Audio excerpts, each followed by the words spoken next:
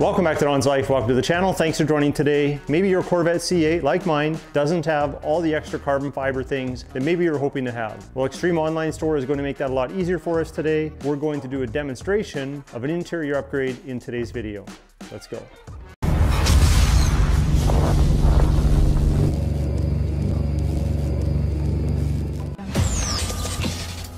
Now for today's video to be successful, I'm gonna need two hands for the install, so I'm gonna hand over the camera to my lovely wife, Mrs. DONSLIFE, to take it from here. Okay, you all set with the camera? Mm-hmm.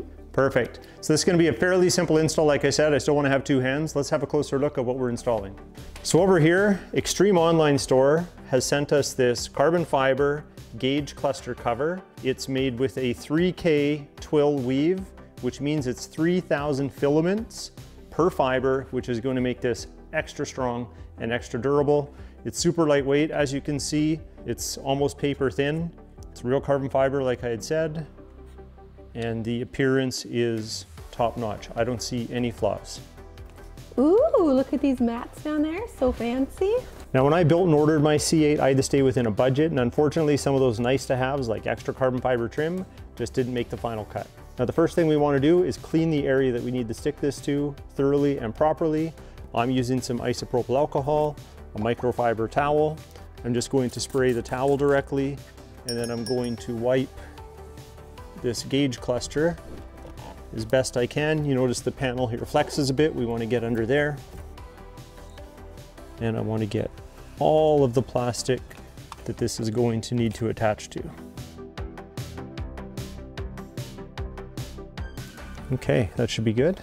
So one thing Extreme Online Store has done ahead of time is they've actually put the adhesive or the double-sided tape in all the right places for us. It's going to be simple for us because we just have to peel off the red backing and stick it in place. But before we do that, we should do a test fit just to make sure that everything is correct and we're not going to have any issues. Plus it allows us to work on our technique. For example, I'm going to have to lift this piece up a little bit because if I'm trying to stick it in there when there's adhesive in that spot, I don't want that pressure pushing down. So I'm gonna have to kind of work on my technique as I put that in. So for now, the test fit.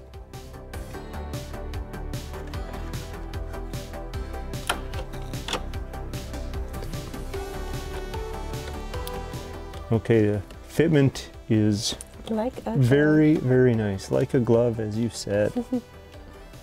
Okay, so I'm happy with that. It butts up right up against the screen. It wants to pull back a little bit, but once we have the adhesive there, it should be better.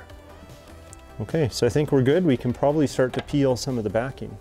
So looking at the adhesive a little closer, there's going to be areas where it's a tighter fit and it's going to want to stick and maybe get caught before it gets all the way in where we want it. And those areas are right here, this flat spot on the bottom, this spot on the side here. Actually, that one's probably not too bad. So just this flat spot on the bottom, this top middle piece where it goes underneath this overhang right here. And then the bottom I'm not too worried about because it's at an angle, much like the sides, where it's just going to fit into place. And this is already on kind of an outward angle, so I think we should be okay there.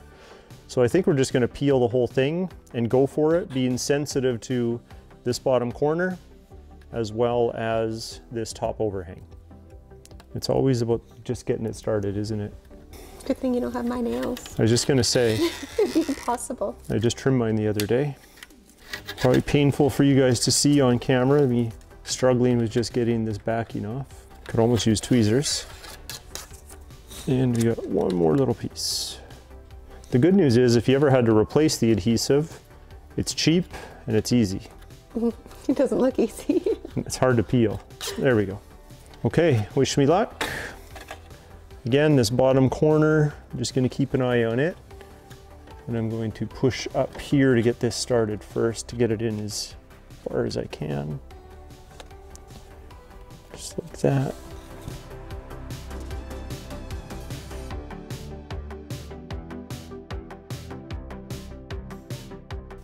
So it's all tucked in here nicely, tucked around there nicely. And just a perfectionist, I'm trying to make sure that everything is in as good as possible. That easy? I do.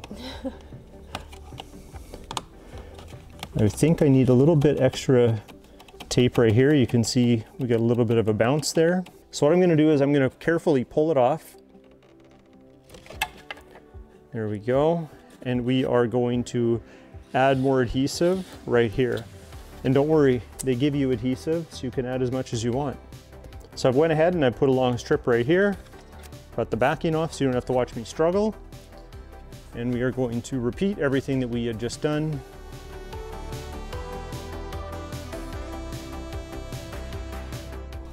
There, I feel that's better, look. Okay. So there, I think that's all we have to worry about. And then that adhesive will bond better as it sits sandwiched in there for a while. Now right now we are in my garage, so it's all artificial lighting. What I'd like to do is pull it outside, even though it's an overcast day, get it into some natural light, and then you have a closer look at it.